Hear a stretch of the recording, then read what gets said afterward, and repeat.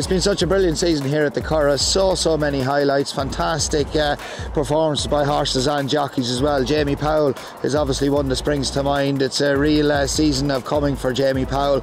He had such a great record here this year. On the track, Cyprius, he was so impressive, winning the Coma Group St Leger on Champions Weekend, as Tahira was. She looks a really exciting filly for Dermot Weld and Chris Hayes, and His Highness the Aga Khan. She was brilliant. An unbelievable performance when she won, of course, the Group 1 Myglaire Stud Stakes, and Homeless Songs from Myglaire Stud, winning the Irish 1000 Guineas so early on in the season. That was a scintillating performance as well.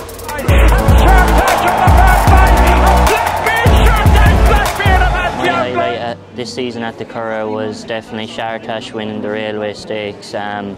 Great to ride a big winner on a 2-year-old in those famous colours. Well, it's been another wonderful year here at the Curragh with some great results. For me, though, the most heartwarming and exciting is the emergence of rider Jamie Powell as a leading apprentice. He had a treble here at the Curragh, he's had doubles. It's been a real breakout year for a local guy from Kildare Town to get so many good winners at the Curragh. I think he's got a big career ahead of him, and he's had a fantastic 2022 season here. The highlight for me of the 2022 Curragh season was Massaman, a horse which I owned and trained, winning on the first day of the season. He gave me and my family a great day, and it set the tone nicely for the season ahead. They're going towards the line! The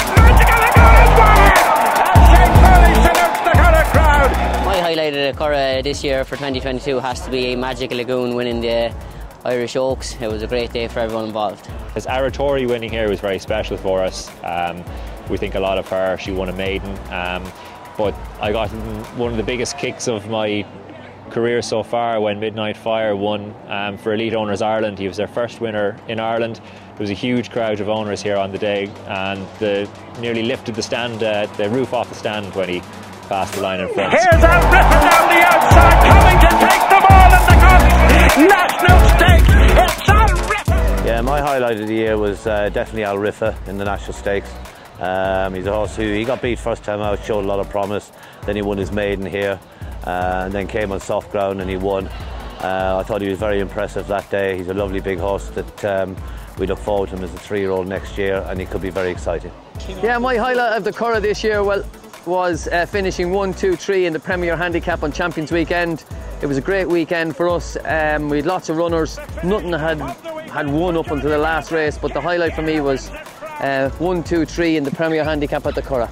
Hi, I'm Tom, and it's been a brilliant season here at the Curragh, but undoubtedly my highlight was the ride by Wayne Lorden on Waterville and the Friends of the Curragh Irish Cesarewitch.